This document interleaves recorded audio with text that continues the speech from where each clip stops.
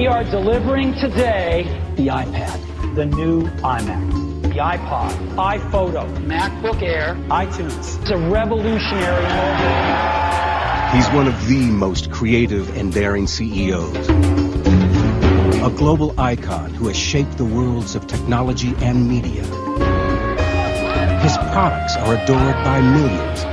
The company he started in a garage is worth more than $200 billion today. It's an incredible talent he has for getting people to hear what he says and get excited about it. For over 30 years, computers, music, movies, and mobile phones have all been transformed by Apple's Steve Jobs. He's been called a brilliant visionary. He's the Thomas Edison of our time. And an egocentric bully. He drove them overly hard at certain times. Some of them just wound up just quitting in disgust. Some of them wound up saying they'd never work for Steve again. Few executives in history have suffered such painful setbacks. It looked like Jobs was washed up and was a total has-been. Or as much success. And Steve came back and began what I think is the greatest turnaround in the history of corporate America. One of the challenges of understanding Steve Jobs is that he has a different operating system from mere mortals. So mere mortals trying to understand what goes on in Steve Jobs' brain, it would be like explaining to a fish what it is to fly. Yeah, he's a fascinating bundle of contradictions. So influential yet so secretive. He's incomparable. There's no one like him. A very remarkable man, extremely smart, a spellbinding, mesmerizing leader of people.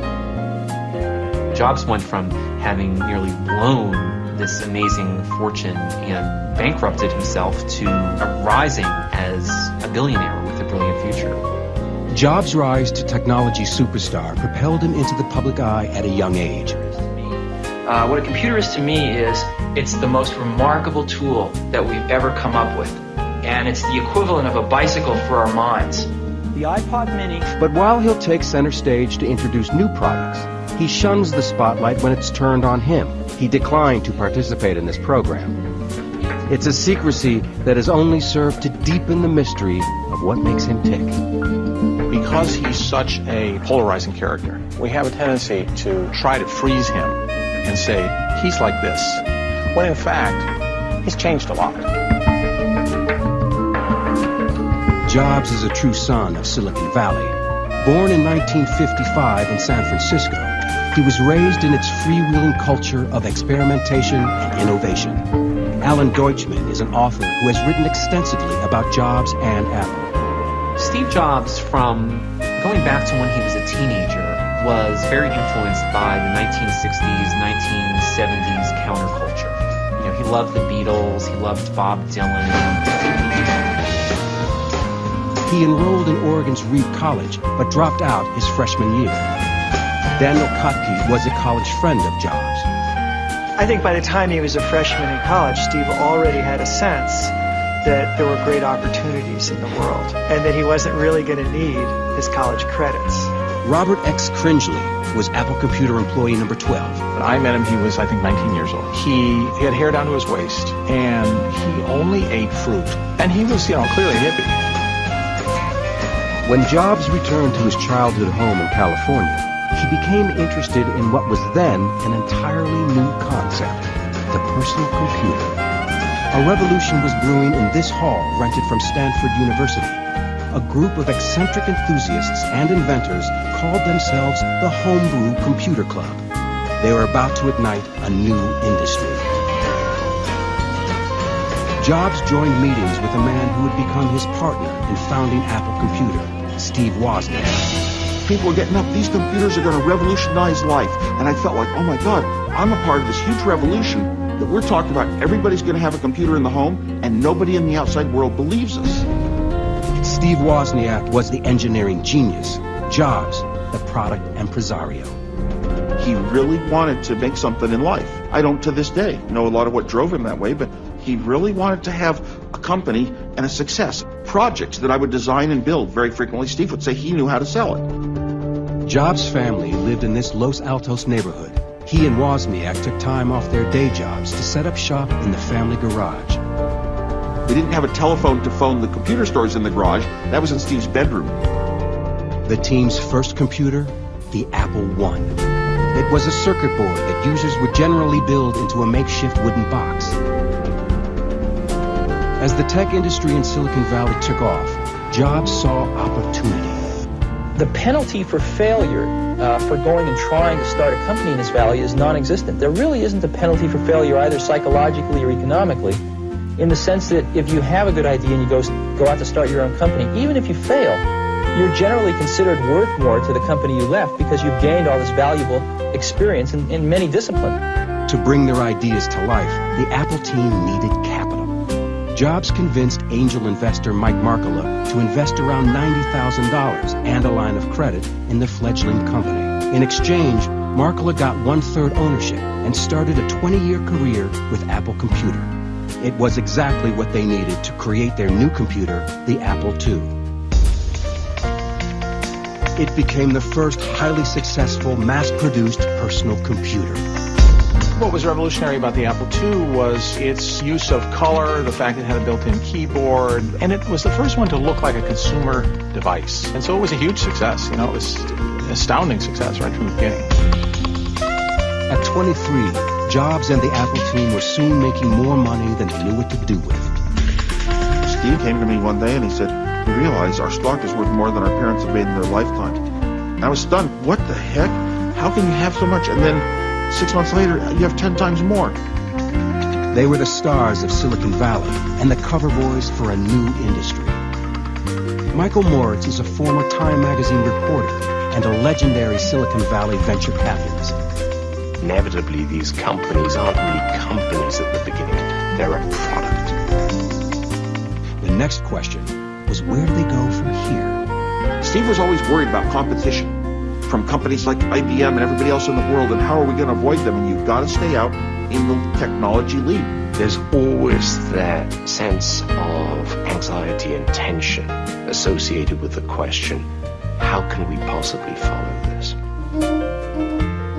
In 1979, after a stock deal worth an undisclosed amount, Steve Jobs was allowed access to what was known as the treasure trove of Silicon Valley.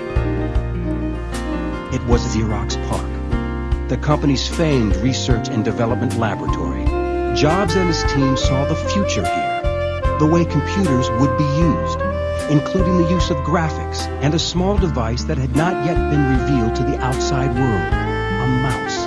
He saw it and he was just blown away. He thought, well, this is the future of computing. So he went back to Apple and grabbed people who he worked with there and said, you know, you've got to see this. And you'd see 2 programs at once, and I was stunned. You'd see 3 programs at once, and I said, oh my God, once you have this machine, you're never going to want to go back. It's a one-way door. Computers are going to be this way, and you'll never go back. Leander Caney is the editor of the blog Cult of Mac and the author of the book Inside Steve's Brain. Xerox had invented the entire paradigm of modern computing, but they had no idea what they were sitting on. But Jobs did. He wanted to bring the graphical user interface to Apple Computer. But first, he had to deal with a power shift going on inside Apple. Although Jobs was the founder and creative force of Apple, the Apple board of directors wanted an experienced executive to be president of the company. Jobs interviewed dozens of candidates before he focused on someone from outside the tech world, Pepsi CEO John Sculley. I wasn't really interested in joining Apple or being the CEO of Apple. I thought I was highly unqualified. But Steve, in those days, he had long black hair and very piercing palmetto berry eyes. He looked down at his running shoes, and then he looked up at me. And he said, do you want to sell sugar water for the rest of your life? Or do you want to come with me and change the world? And it was like someone just knocked the wind out of my stomach.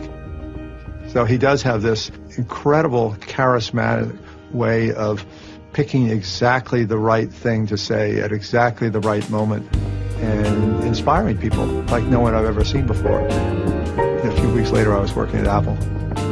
For Apple Computer to thrive, they also needed another successful product.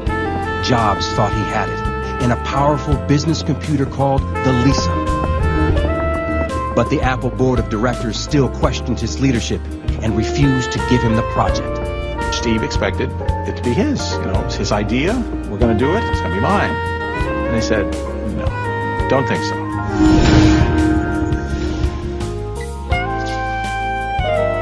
By 1981, Steve Jobs was taken off Apple Computer's Lisa project. Steve was used to succeeding. Being turned down to be the head of the Lisa division was his first personal failure.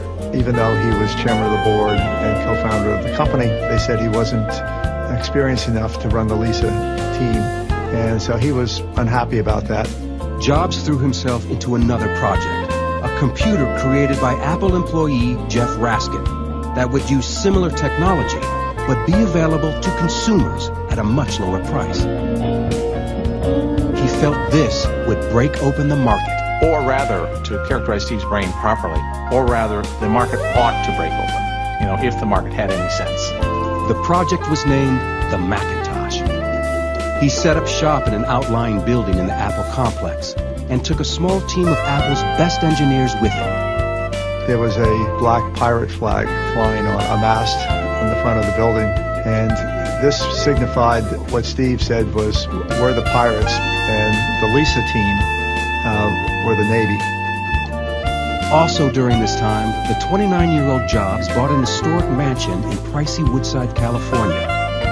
The 17,000-foot Spanish mansion was considered by some in town to be a cultural landmark. He lived there as a kind of weird hermit recluse while developing the Mac, and it was famous for being completely empty of furniture. He slept on a bare mattress on the floor. Jobs' obsession was the Macintosh, and his intense drive began to take its toll on the Mac team. He was just impossible to work with. He just scared the bejesus out of people and wouldn't accept anything but the most amazing breakthroughs, which is impossible to deliver on a day-to-day basis. His standards just got higher and higher and higher. And people would bring him work to look at. It would be 1 o'clock in the morning. Sometimes Steve said, I'm not even going to look at it. And they said, well, Steve, I've worked on this thing for 25 hours. And he said, I know, but it's not good enough. You know, go back and work on it some more. Some of them just wound up just quitting in disgust. Some of them wound up saying they'd never work for Steve again. They just couldn't. When the exhausted team finished, they had a revolutionary new computer. Many of us have been working on Macintosh for over 2 years now, and it has turned out insanely great. Guy Kawasaki was the software evangelist on the original Mac, and is now a Silicon Valley entrepreneur and venture capitalist. In like 60 seconds after I saw the demo of Macintosh, it was so cool. Angels started to sing. I mean, it was a beautiful experience.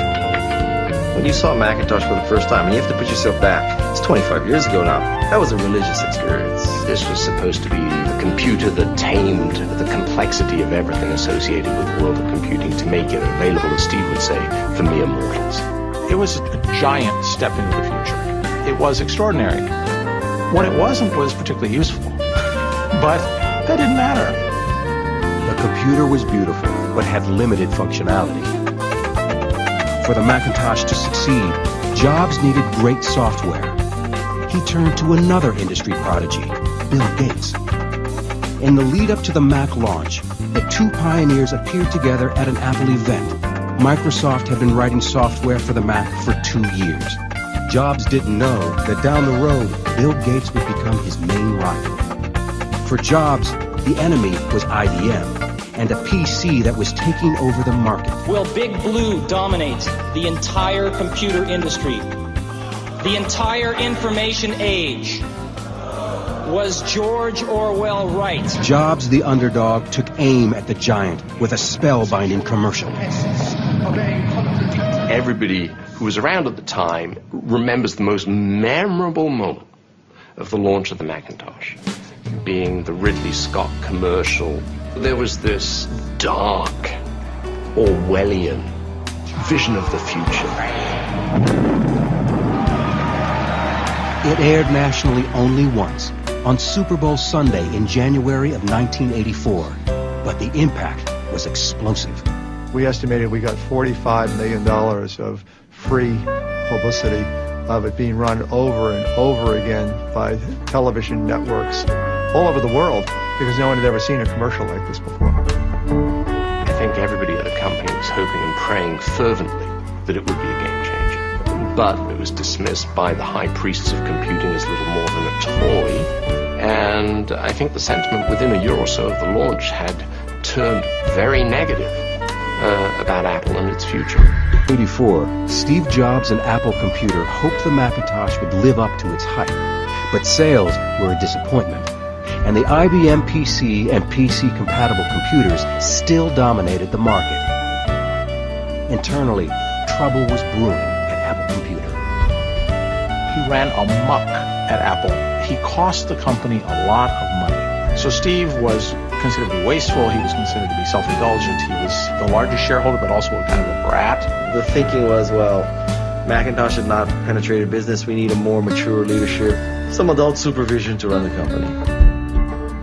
Tension in the company rose as an internal power struggle threatened to tear it apart.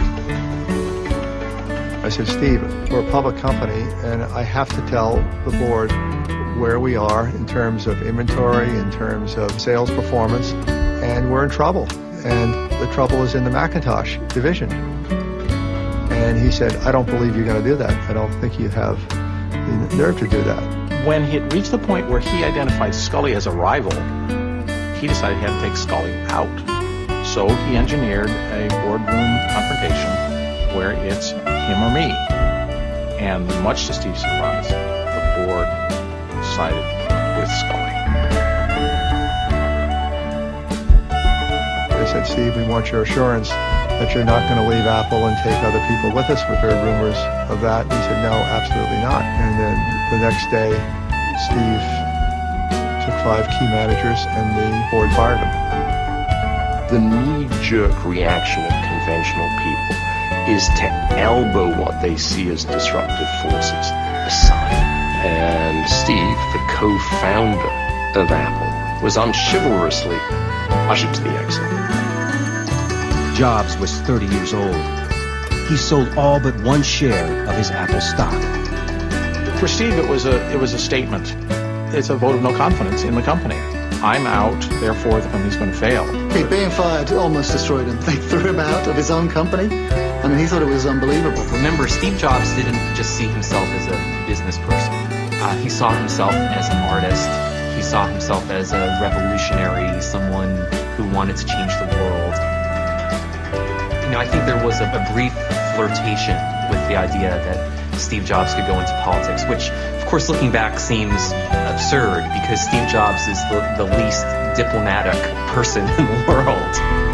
There were all kinds of ideas, and it turned out that he wanted to go back and once again create the most insanely great computer in the world.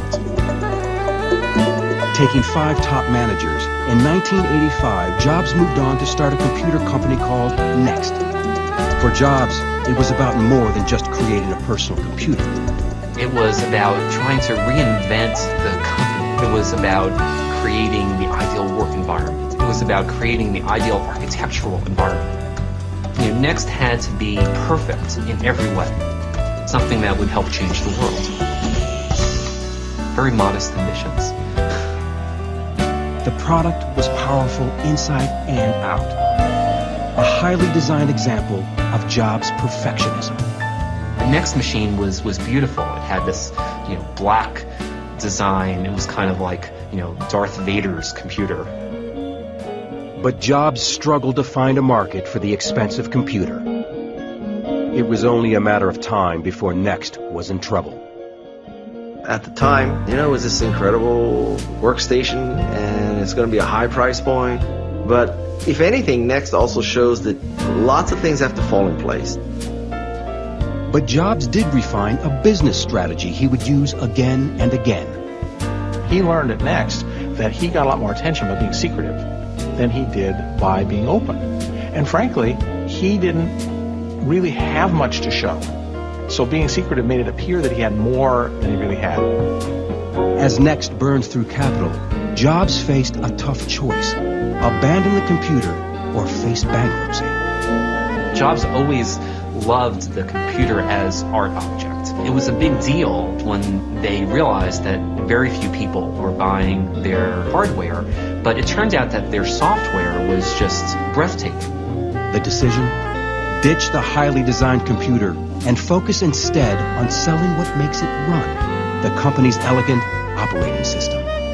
A thing you have to understand about Steve Jobs, he can be outrageously ambitious and idealistic, but he can also be practical when he has to, because this man is a survivor. I think that period during which he wandered in the wilderness was a period full of adversity. And I think people come back from adversity. If they can return from adversity, they come back harder, sharper, and far more geared for... In 2005 commencement address at Stanford University, Steve Jobs revealed for the first time some personal details about his early life. My biological mother was a young, unwed graduate student, and she decided to put me up for adoption. She felt very strongly that I should be adopted by college graduates. My biological mother found out later that my mother had never graduated from college and that my father had never graduated from high school. She refused to sign the final adoption papers. She only relented a few months later when my parents promised that I would go to college. This was the start of my life. He was raised by parents who adopted him. They were blue-collar, salt-of-the-earth people. They were good parents. But they weren't intellectuals. They weren't artists. They weren't creative geniuses. And Steve Jobs knew from early on that he was different. Later in life, he discovered that his biological parents were intellectuals. And his biological sister, she turned out to be a brilliant novelist, Mona Simpson. In 1991, at age 36, Jobs started his own family when he married Laurene Powell. They have 3 children in addition to his daughter from a previous relationship. Jobs calls these years after Apple his most creative and personally fulfilling. His professional life was also changing dramatically. Another of his post-Apple computer business ventures was slowly coming to life. Right after his ouster from Apple, Jobs bought a company from Lucasfilms that would become a household name. This little animation company called Pixar. He'd always sort of admired Hollywood, from afar. Oh, I'd like to be a part of that somehow. They hired an animator from Disney named John Lasseter, and they started making these very amusing 1-2 minute films. It was kind of like a demo. Well, it turns out that the films were wonderful, and not just from a technical standpoint, but creatively. In fact, the Pixar team had much bigger ambitions. The creation of a full-length, fully computer-animated feature film. Their technology was now powerful enough to make it a possibility, and Hollywood was interested. Pixar made a deal with Disney to work together to make Toy Story. I actually made the deal with him at the time. This is a gutsy guy. He came into the movie business. His instincts were impeccable. Put his money up, his own personal money. He was on the line. In the decade after he left Apple, Steve Jobs nearly spent through his entire fortune. He nearly blew it all on both Next and Pixar, 2 struggling startups that were just losing money at an alarming rate. In 1995, Jobs' investment in Pixar was about to pay off in a big way. Toy Story, Pixar's first feature film, was a blockbuster. I am Buzz Lightyear. I come in peace. Oh, I'm so glad you're not a dinosaur! It earned $356 million worldwide and became 1995's highest-grossing U.S. movie. Pixar, which really created probably the most successful genre in the movie business today, which is CG animation. It was an enormous success. And based on the incredible performance of Toy Story, Pixar was able to go public, which wound up making Steve Jobs a billionaire. It had been 10 years since he'd been fired from Apple, and the drama and turmoil at the company continued to get worse. In a 1996 interview for the PBS series Triumph of the Nerds, Jobs' wounds were still apparent. He destroyed everything I'd spent 10 years working for, starting with me. Today, in a surprising admission, John Sculley looks back on the Apple Board of Directors' decision to oust Jobs. In hindsight, I think they made the wrong choice. You know, they should have chosen Steve. The talent that Steve has is so extraordinary. We should have figured out how to work with it. Scully's replacement, Michael Spindler, was also gone, and a third CEO, Gil Amelio, was struggling to keep the company afloat. Apple Computer was out of ideas and desperate. After Steve left the company, it lost its compass, lost its mission. It lost its founding spirit. Its products got old and stale. And during that whole period, Microsoft had gotten stronger and stronger. Computers running Windows accounted for nearly 80% of the market. Apple's market share could not break 11%. And their ousted co-founder was sitting on an operating system that could save them. This is why they ended up going back to Jobs, because they wanted Next's operating system. It's like the secret sauce, is their springboard into all the future products. In an ironic and stunning turn of events, Apple Computer bought Next for over $400 million. We're going to be building our next generation operating system on Next technology. Selling Next to Apple, well, that's sheer genius. You just have to say, wow. Gil was sort of a victim of the time, you know. The board made a change again.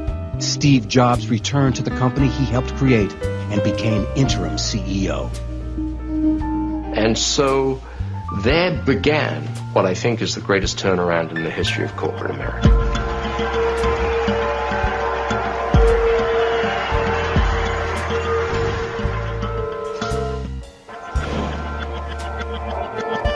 After a dozen years in exile, Steve Jobs returned to the company he co-founded. He just sensed the vacuum and moved in to fill it. The old juices started to flow. It was his finest hour, really, and he hauled ass and brought things back together again around a cohesive vision because he came in as the rainmaker. I don't think he for a moment deluded himself about the pickle that he inherited. We have old products, nobody's buying it, we've got declining market share, we don't have anything that's really exciting and interesting. Our cost structure is bloated, we're spending way too much money. We have a whole load of deadbeats inside of our company. The management isn't very good. He was really realistic. Jobs brought faith in his own vision, which meant simplifying and cutting Apple product lines. He called a big meeting in this big meeting room, and he says, you know what's wrong with this company? And everyone's too scared to answer, no one will say anything, and he goes, the products suck. They've got no sex in them. Steve's point was, why are we selling digital cameras and printers? We're not adding anything special. You can buy better digital cameras from Canon or printers from Hewlett Packard. So let's stop doing that. Let's just do the few things that we can do well. The comeback included a remarkable announcement. Bill Gates, who had long been considered Jobs' main rival, would invest in Apple Computer. Microsoft invested $150 million in Apple to help save the day. That must have been the low point for Apple. I happen to have a special guest with me today via satellite downlink. And if we could get him up on the stage right now.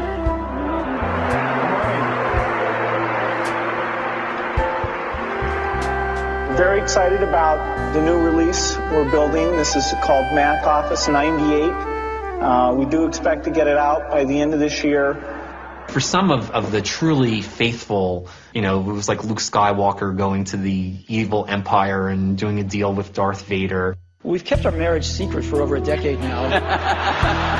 In an unusual appearance in the Wall Street Journal's All Things Digital conference in 2007, Jobs and Gates' mutual respect was apparent. There were too many people at Apple and in the Apple ecosystem playing the game of, for Apple to win, Microsoft has to lose.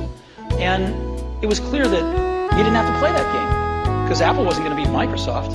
Apple didn't have to beat Microsoft. Apple had to remember who Apple was because it had forgotten who Apple was. Once back at Apple, Jobs' characteristic flair for marketing came back in full force. Ken Siegel worked with Jobs on a breakthrough advertising campaign that defined their new direction. Here's to the crazy ones, the misfits, the rebels, the troublemakers, the round pegs in the square holes. You're looking for that thing that can crystallize what's different about Apple. Ideas are flying back and forth. There's the people who are crazy enough to think they can change the world, are the ones who do. I think at some point, the words "think different" appeared, and suddenly they were like, that's kind of magical. That strikes a chord. Think different became the line that launched Apple's rebirth. Steve was aware of every detail. I mean, literally every word, every image, working with different companies, working with, Intel, Dell, IBM, companies like that. You don't get that sense. I mean, the top guy in one of those companies is not going to know about the third paragraph of copy in the ad that's running in Newsweek that week. Steve did. One of the reasons why I thought the words were so perfect is I think you literally could have hung a sign that said "Think Different" in the garage when Wozniak and Jobs created their company. It would have been appropriate then, as it is today. And I always thought that advertising campaign really wasn't directed to the general public. It was really aimed at the people inside of Apple Computer. And it was think different. Let's not do what everybody else is doing. Let's not mimic Microsoft. Let's not chase IBM. The only way we're going to carve out a special place for our company is to think different and express that in. Jobs was back at Apple Computer, but the company was still in trouble and needed a lot more than the morale boost that came with the return of its founder. It needed a hit product. Jobs turned to industrial designer Jonathan Ive, who in this rare interview with the BBC talked about how he redesigned what had become a boring beige box. A lot of people at that point in time were nervous around computers, around technology. So a clear goal was, how we can make the product accessible and not intimidating. How we can make it just so simple to use. As creative director at the advertising agency Chiat Day, Ken Siegel was one of the first to see the mysterious new product. We knew that something was coming, that it would be very special.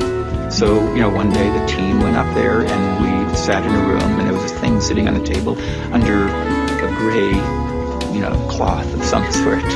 And, a little introduction and here it is. There was kind of a gasp from around the room because keep in mind that no computer had ever looked anything like that. It was transparent. You could see the guts of it. It looked like it came out of the Jetsons or something. The iMac was an astounding success. The thing was the biggest selling computer of all time, 6 million units sold, and it really sort of set the stage for Apple's comeback. If that hadn't been a hit, Apple and Steve Jobs would be history. It gave them enough money and enough momentum, to start coming out with other products. Slowly, Apple's fortunes began to change. The wins at the beginning aren't big wins, they're small wins. It's just, at the beginning, it's stopping the decline. When you start going sideways as opposed to continuing the decline, that's a bit of a victory. In an era of product research, Steve Jobs is a one-man focus group. They do zero marketing. Zero. Zippo. There's a famous Henry Ford quote, if he had asked people what they wanted, he would have built them a faster horse. A lot of companies try to figure out what people want and then build that, and Apple doesn't do that. He doesn't listen to his customers at all. That's the last person he's going to listen to. They're knuckleheads. They haven't got a clue what they want because they've never seen it. He's inventing this stuff before anyone's seen anything like it. In 2000, Jobs dropped the interim title and became permanent CEO of Apple Computer.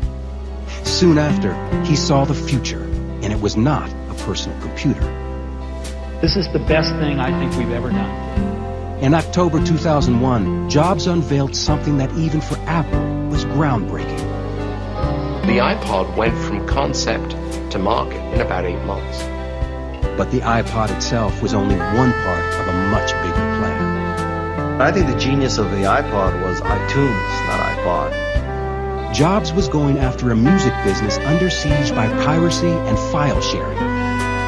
The introduction of Napster and things that came after Napster is pretty much could be looked at as the tipping point when revenue started to fall Larry Kenswell and other music executives were called up to Apple's Cupertino offices to negotiate terms that would define the future of the music industry.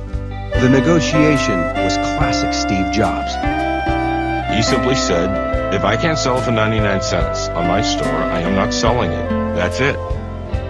No discussion. The music industry had few other options. In business, you're used to a lot of give and take. That's not Apple's way. Apple's way is they get what they want. It seemed like a good deal at the time, until iTunes became available on Windows as well as Macs. The record industry then realized just who had a bigger hit. A complete monopoly of retail online. Both Apple and the music business have come out ahead because of Apple's entry. But Apple has made a whole lot more money because they're selling hardware for hundreds of dollars. And the music business is selling 99-cent products. Since they were unveiled in October of 2001, over 250 million iPods have been sold. Tony Saganagi is Senior Research Analyst at Sanford C. Bernstein & Company. Starting in 2003, 2004, we started to see real volumes in the iPod. That was really when Wall Street, the stock price, started to move. The company started growing again, started innovating again. On May 15th, 2001, Jobs unveiled an entirely new way to bring his products to consumers. And they, behind the scenes, for 9 months, built a series of prototype stores until they figured out the format they wanted. The Apple stores began to show staggering success. We had 26 million visitors during the holiday quarter in our retail stores. I mean, think about it. This is more people than live in any state in our union but California. Well, they're unbelievable profit machines. The company's product launches became huge events. Anticipation and speculation grew to a fever pitch with every new product, much of it due to the showmanship of its leader. Good morning and welcome to Macworld. We've got a lot of great stuff for you today. He likes being the center of attention. He likes running the show. He's a big rehearser. Being a hippie, you wouldn't guess it. You would say, oh, he goes up and wings it. Forget it. There is nothing that winged here. We went into the holiday quarter with the best lineup of music players on the planet. If you're an Apple product manager and Steve is going to introduce your product, the prior 3 months to that day, your life is hell. And it's only going to be 10 seconds. But at 10 seconds, you're going to pay, you're going to sweat blood for those 10 seconds. The new It's a perfect match because he's a showman who can really introduce a product, and he has great products to introduce. You can be a great showman and have a piece of crap and fail. You could also have a great product and be a lousy show person and also fail. He's both. He's got the engineering behind him, and he's got the ability to do it. We believe that the personal computer is undergoing a rapid evolution to be the center of our digital lives, and we have never been more excited about this.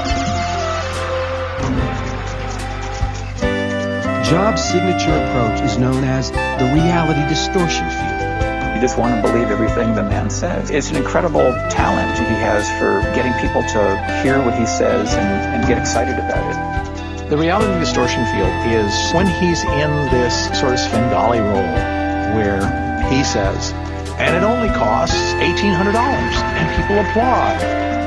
And when they get home, they say, yeah, but the computer that I have now costs $900. Why is it good that it only costs $1,800? And worse still, why did I buy one on the way out? You're not talking about numbers. You're not talking about, anything rational. You're talking about emotion. In the summer of 2004, Apple Computer was thriving, but its leader was not. Just over a month after he appeared on stage at this Apple event, Jobs sent a shocking email to his employees. He revealed he had been diagnosed with what he said was a treatable form of pancreatic cancer. He wrote that he underwent successful surgery for the deadly disease and expected a full recovery. When he returned to work a month later, questions remained about what his mysterious illness would mean for Apple's future.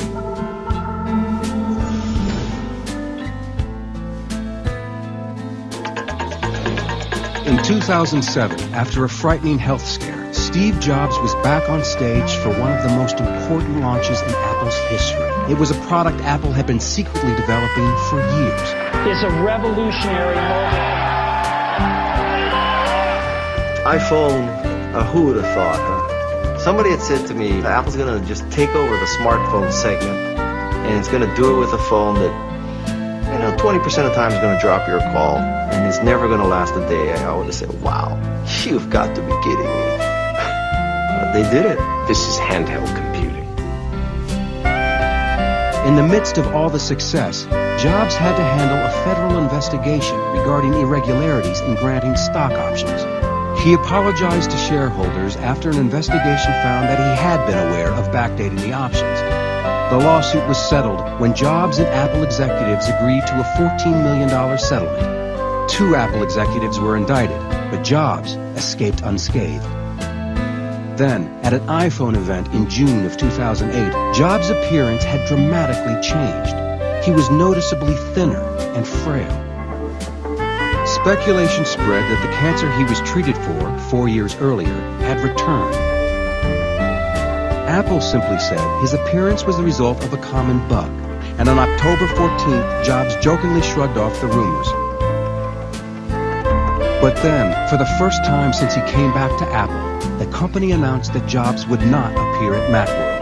In less than 3 weeks' time, with the mainstream media and blogosphere in a swirl about his condition, Jobs publicly released a letter to Apple employees that said his continued weight loss was the result of a hormone imbalance.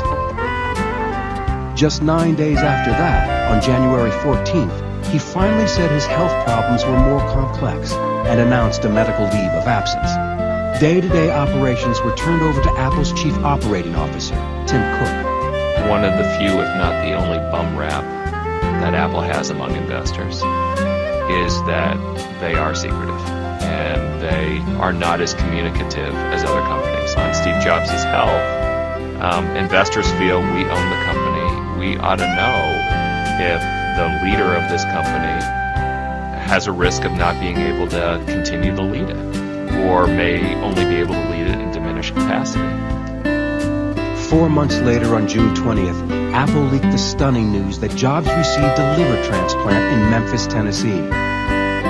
In September 2009, he returned in his trademark outfit to his familiar mark on stage. As some of you may know, about 5 months ago, I had a liver transplant.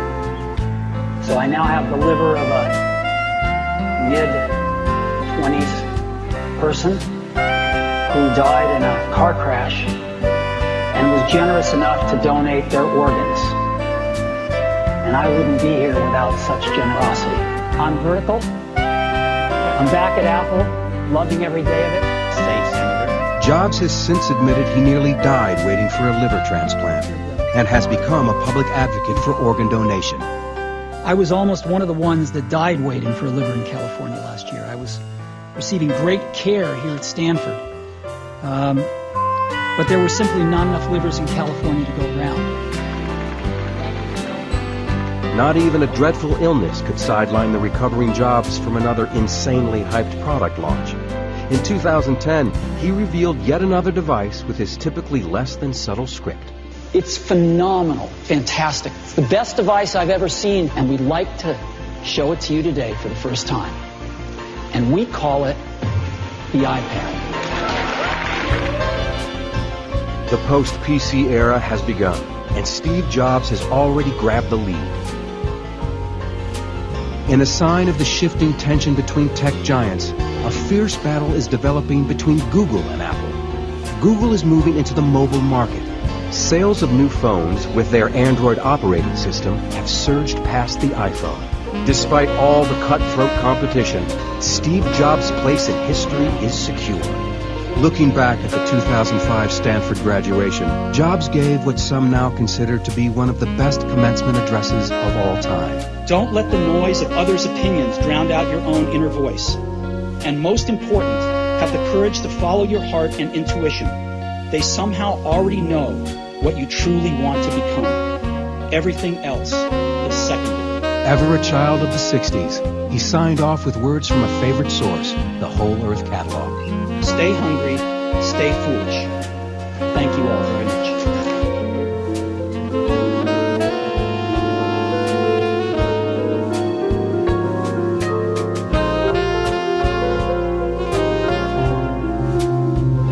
Steve Jobs today has reinvented music. Steve Jobs has reinvented the telephone. Steve Jobs will probably reinvent television.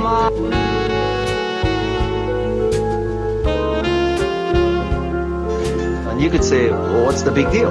Anybody could have done the Macintosh. Anybody could have done the iPhone. Anybody could have built in CD-ROMs into computers. Anybody could have put FireWire. Anybody could put USB. Anybody could create integrated graphics, fonts. Anybody could have done any of this. The reality is nobody else did it. And so that's the genius of Steve Jobs.